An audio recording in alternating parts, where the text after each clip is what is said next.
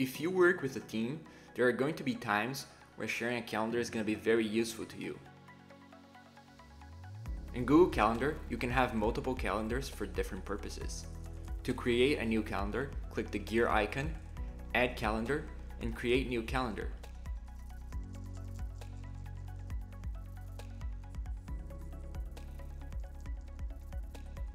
After you created your calendar, go to your calendar settings. There, you can make your calendar available to your entire organization or add specific people to share it with. You can also determine what level of access people have, if they can see all the details of your events or only when you're busy or free.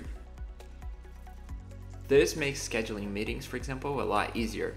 There's no need to go back and forth via email to determine a time when you're both available.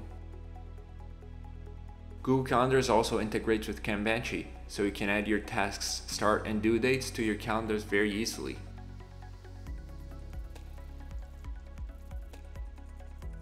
I hope this video has helped you, and I'll see you in the next tutorial.